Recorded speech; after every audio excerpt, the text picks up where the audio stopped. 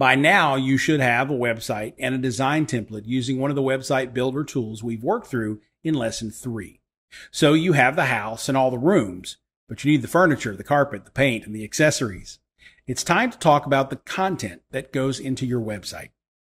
First, let's level set on what we mean by content. That word is used to describe a lot of things these days. In this context, the content for your website refers to the words, the images, the videos, and other items your audience will consume. Content is often the words on the page. We refer to this as copy. But a video is a piece of content. Images are pieces of content. A white paper or report presented as a PDF download is a piece of content. Every page on your website will have content on it. The trick is to make sure that each page has the right kind of content and the right amount of content to optimally serve that page's purpose for the site's visitors. For example, the Contact Us page will likely have a short message explaining to people how they can contact you, an address, phone number, and email address, and maybe a contact form they can fill out to send you a message.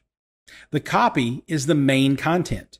The form is an interactive content element. Maybe you even display a map of your location based on the address. That's a content element too. Much more content than that, however, and you're probably overdoing what needs to be on a contact page.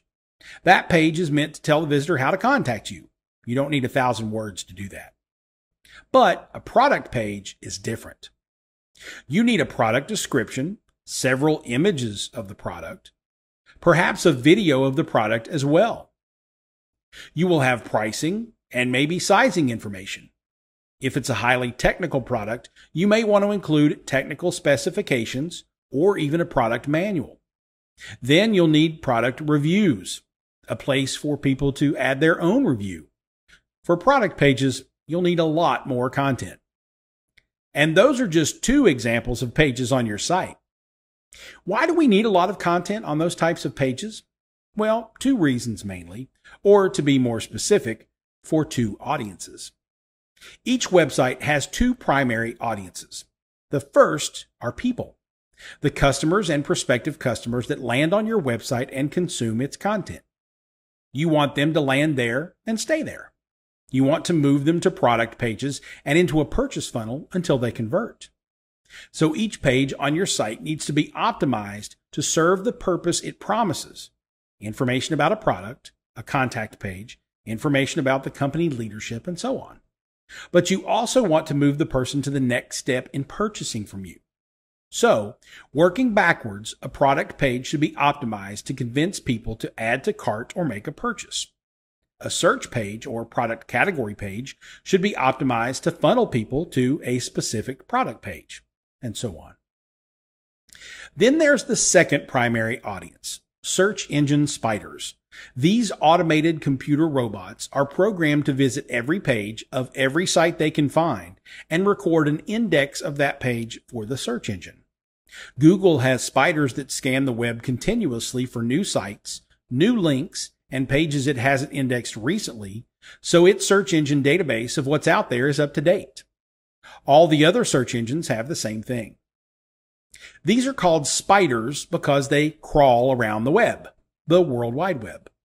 The index they help create at Google or Bing or Yahoo or whatever search engine the spider operates for is the information the search engine pulls from when someone searches for something. If a page on your site has enough information about that search, a link to that page may appear in the search result, giving you a chance at winning that searcher's click.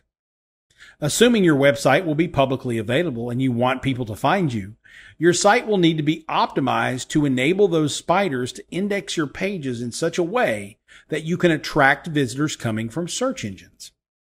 This optimization helps you rank well for keywords and phrases your prospective customers may type into a search engine looking for products or services like yours. That's why content is so important. Without it, you have nothing to serve your site visitors to help them purchase from you. You also have nothing for the search engines to present to searchers that says your website is worth visiting. Content is king is a phrase you'll hear a lot if you hang out with internet marketers. They're not wrong. The good news is that most search engines reward sites that are optimized well for the people who visit your site, But you do need to make sure that each page's copy and even elements behind the images and videos accurately tell these search engines what's on that page.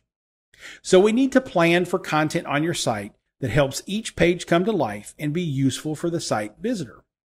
We also need to make sure we're adequately telling the search engine robots what's on that page as well. In the meantime, the importance of website content and strategy. This will help you understand more about the all-important content you need to now create to continue building your business website.